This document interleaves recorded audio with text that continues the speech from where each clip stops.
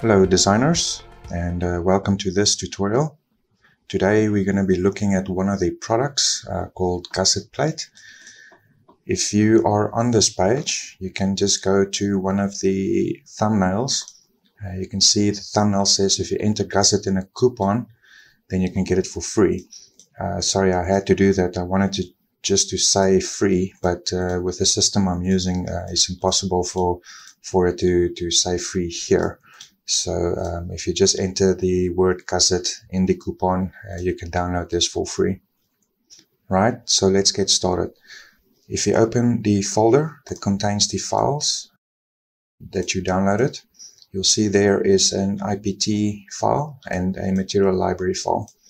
So what we're going to do with these is we're going to put them in a temporary place. Then we're going to just load the material library onto the model and then save the model to the Inventor Templates, right? So I'm just going to go to Inventor and we're going to open that file. Okay, so the form pops up. We're just going to close this for now. We're just going to load the material library. So to do that, you go to that little icon there called Materials. The bottom left corner, you'll see that little icon. We're just going to go open existing library. Then you select the material library that came with the model and go open. Then you'll notice the list here updates.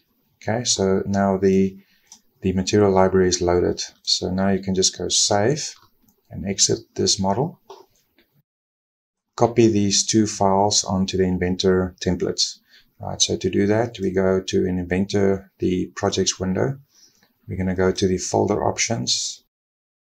We're going to go and right click on templates and go edit. Then we're just going to copy this path and then open a new Explorer window. And you just paste that path in there. Okay, now here I'm just going to create a new folder. I'm just going to call it iLogic models. Nope, not that one. iLogic models.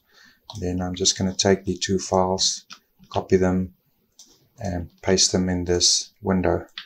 Right, I'm going to close this window. And then now in Inventor, I'm just going to say new. You'll see that folder that we just created, iLogic models, and there is your model. Right, so go to create, and this is your Gusset.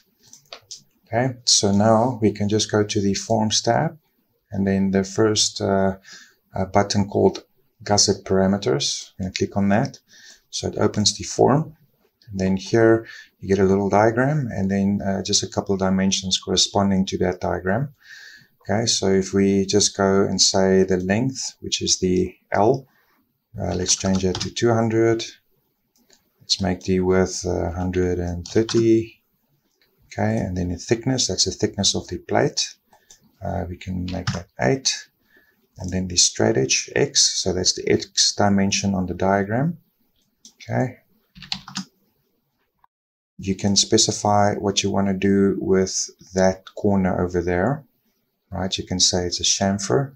In the model, it's this corner here. Or you can say fillet, just put your rounding in, and you'll notice that, that the dimension pops up, so you can change the dimensions, right? Okay, chamfer is the same. Let's just change that. And then you get none as well. So none is just a 90-degree corner. Okay, then the materials. This is your list of materials. You can just choose any one you like here. But let's say you want to add your own material. I can quickly show you how to do that. So if we just close the form, then we go to the Rules tab. And then the material list, we right click on that rule and say Edit. Okay, and then this is your material list, so you can just copy one of them and then paste it and then just rename it how you see fit.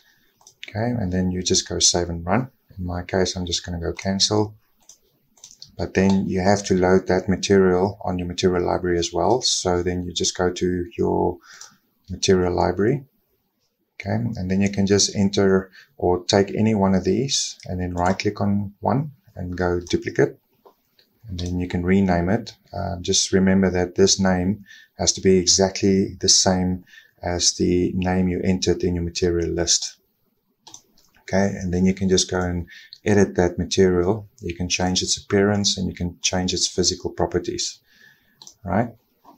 I'm going to go back to the form. Okay, I'm just going to go and change it back. And then you just have an indication of mass. So that will just tell you how much it weighs. And then you can specify if you want a cutout. So you can just tick and untick that. So it's now just a solid. Or you can just enter a cutout like that. And then the cutout size, it's just this size over here from the edges. So you can go 20. You can see that update. If you go too low on this size, what it's going to do by default then is just going to go right back up, and I think it uses the plate thickness. So if you want to go in 3, it would go back up to 8. So it uses that thickness here, right? The same if you go too far, it does the same thing, right? And that is how this model operates. I hope you enjoyed this video. And if you have any questions regarding this model, please don't hesitate to ask on the forum page or on the video description section. Thank you for watching, and I hope to see you in our next tutorial. As always, please visit our website. You can download iLogic 3D models over there, as well as visit the forum where you can ask specific questions and get the answers from the masters.